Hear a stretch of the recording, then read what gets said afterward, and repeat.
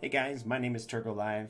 In today's video, I'm actually going to show you how to get rid of that Yahoo pesky search engine that shows up. And if you ever downloaded a program and you forgot to uncheck the Yahoo search browser, it becomes a default search browser and it becomes very annoying trying to just Google things whenever you're trying to go through your computer there.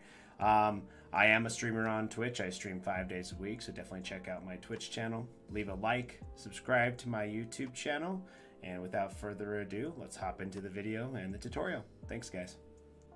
So I'm going to go ahead and pull up Chrome here, and then what you're going to want to do is you are going to want to click on the three dots in the upper corner right here, and then you're going to go down to Settings. Okay, when you click on Settings, this is the main page where you can modify different settings. But what you're going to want to do is you're going to want to go to Search Engine. And then once you're at Search Engine, you're going to want to go ahead and click on Manage Search Engines. Then once you are on this page, the secure search could be default. And usually you want to use Google if it shows and pops up right away.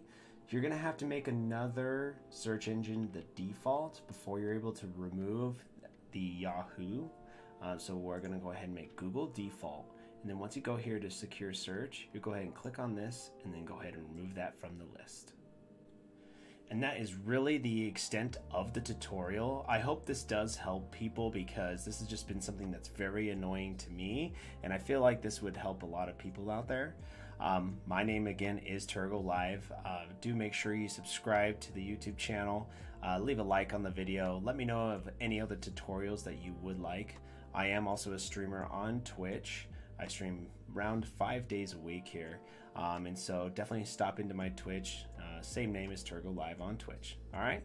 Thank you so much, guys, for watching the video, and you take care.